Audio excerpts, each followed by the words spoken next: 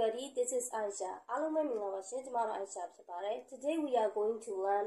little, a little, few, a few. Nimaro Aisha Rika quantifiers little, a little, few, a few. This is let's get started with little and a little. We use little and a little with uncountable nouns. And if you are not sure about countable and uncountable nouns, then I already made a video about it. And the link is in the description down below. Little and a little go uncountable noun countable noun and uncountable noun video video link description box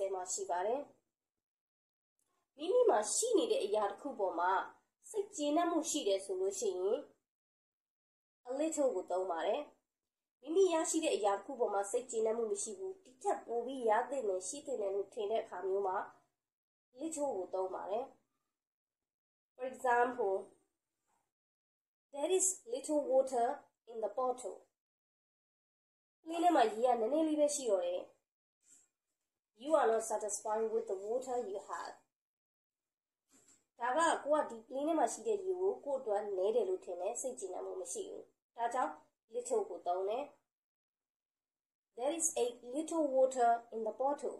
ပလင်းထဲမှာရေနည်းနည်းကျန်သေးတယ် You are satisfied with the water you have ဆိုတော့ဒီနေရာမှာကိုကရေနည်းနည်းကျန်သေးတယ်လုံးလုံးလျားရေမရှိတော့တာလည်းဆိုင်ရေနည်းနည်းကျန်သေးတာကကိုကိုစိတ်ကြည်နပ်စေတယ်ဒါကြောင့် a little ကိုသုံးတယ် I am very busy so I have little time for my family. ကျမအရင်အလုပ်ရှုပ်တဲ့အတွက်မိသားစုကိုအချိန်နည်းနည်းလေးပဲပေးနိုင်တယ်။ရရှိတဲ့အချိန်ပေါ်မှာစိတ်ကြည်နပ်မှုမရှိဘူးဒီထက်ပိုပြီးပေးခြင်းနဲ့အချိန်ပေးတာနည်းလို့နဲ့လို့ထင်တယ်။ Although I am very busy, I have a little time for my family. So I am satisfied with the time that I give to my family.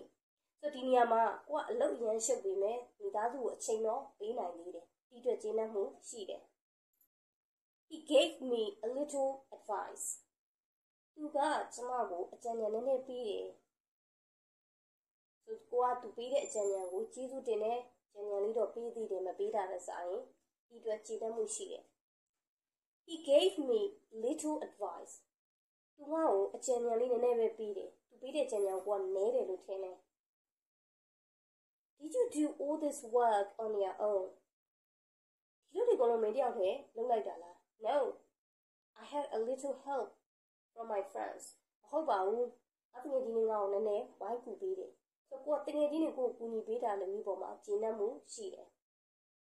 Did you do all this work on your own?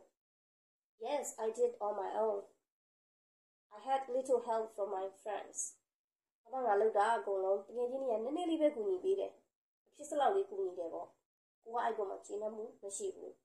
Can we do shopping?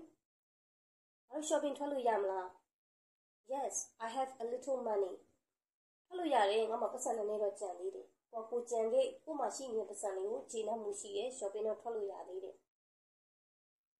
Can we do shopping? No, I have little money.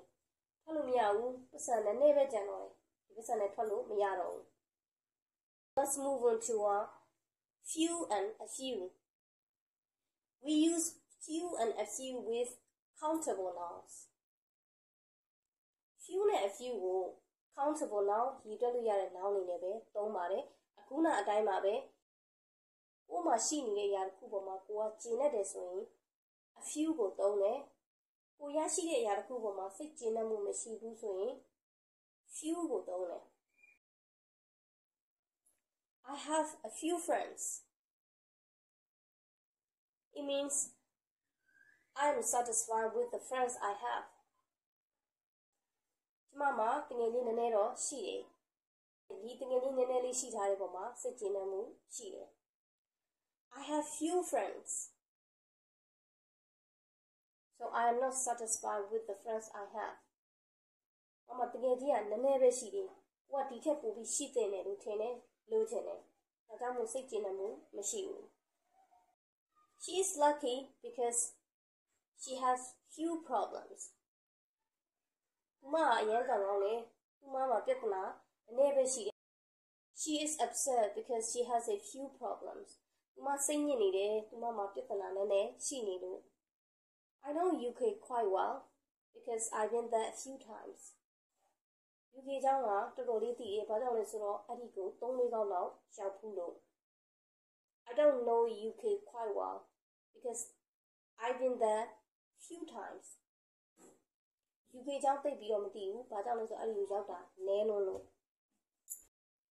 There is a few customers in the shop ဆိုင်ထဲမှာဈေးဝယ်သူနည်းနည်းတော့ရှိတယ်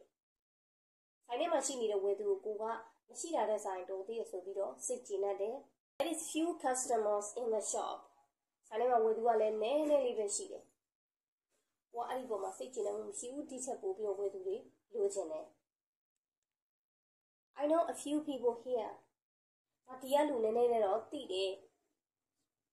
ကိုအဲ့ဒီပေါ်မှာစိတ်ကျေနပ်မှုရှိတယ်လုံးဝတကယ်ချင်းအသိမရှိရတဲ့ဆိုင်နည်းနည်းနဲ့သိလို့ I know few people here